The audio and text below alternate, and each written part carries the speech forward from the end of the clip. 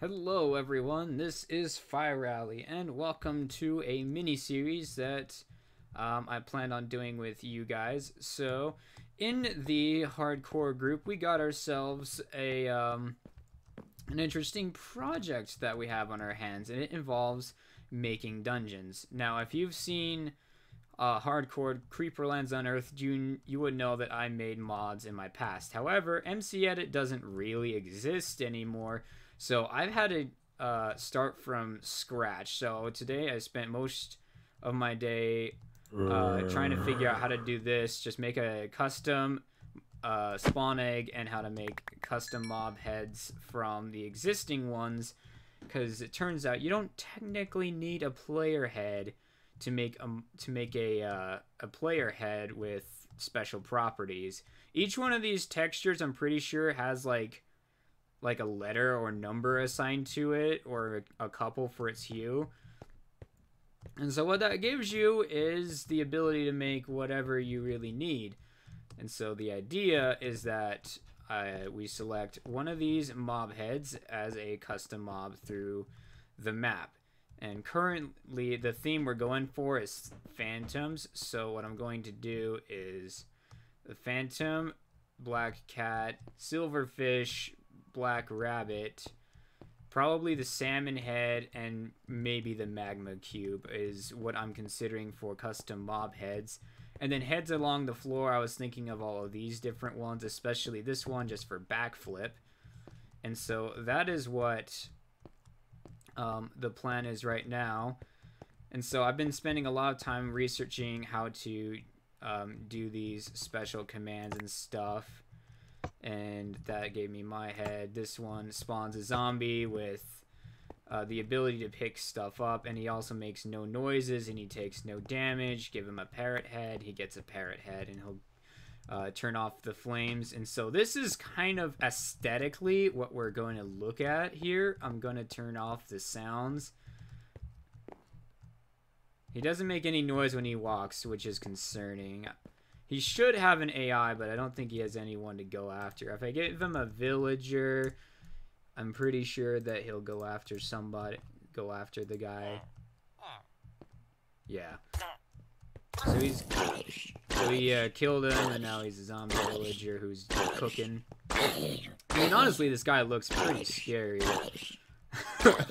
Like, not gonna lie. So this is kind of the aesthetic we're going for, is to give them one of these heads and then one of these bodies, and then we will mix up their stats and so forth. But the problem here is he drops all of his loot when he dies. I don't want that to happen, and I also don't want the armor to break either, because otherwise it's just kind of weird in the dungeon.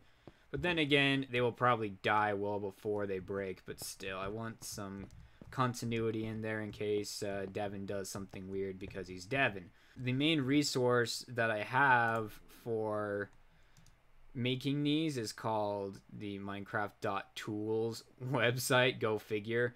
They tell you the commands to put in, and then between the commands and the IDs for these in the resource in the data pack that Zazuma Void made, I've been able to slowly piece together how to make them on my own.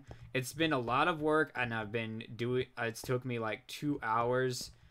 Like, the accomplishment of 2 hours was just this zombie right here. Like, you would think it was the other zombie. No, it's this zombie, because it was a spawn egg.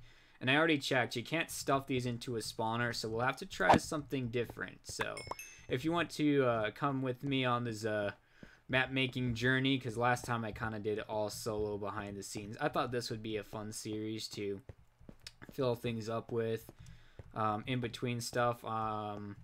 So yeah, that's what I have been up to. And as a side note, I'm going to show you guys what the plan is. So if you see this picture right here, this is the general idea. Now, it was put together using the resources provided by Mark Brown from Game Maker's Toolkit. And now you know the idea I'm going for is an elytra dungeons. So you get the elytra from this dungeon is the big thing, so you don't have to do the ender dragon. But again, I'm also putting in other rewards such as maybe these heads or something like that, which I think would be fun. Just, you know, random vanity based stuff I think could be a total blast for people. And so what you're seeing here is whenever you see the line going into multiple places at once, it means those rooms branch off of the preceding room. So you can do those in any order, basically. And so it's what we would call a lock and key dungeon. Mostly you have to find the locks and the keys and figure out which goes where to get everything put together. And then you have a couple of puzzles that open things up. And then you have your big boss battle with a phantom that you'll be having slow fall to go in battle with, because I think that would be a cool boss idea. But we will have to test that out here. And so that's kind of what this series is all about, is testing these ideas, making the dungeons, making the dungeon, and so forth. And I think this will be a lot of fun if you want to see some more technical side of Minecraft, like the command blocks. Like, let me tell you, this is like atrocious to try and think your way through. So if you want to see this, let me know. I think it will be a fun experiment for us to go through, and I'm excited to get started. Thanks for watching this brief little introduction video to this mini series, and I will see you guys in the next episode. Ciao, ciao, ciao, ciao.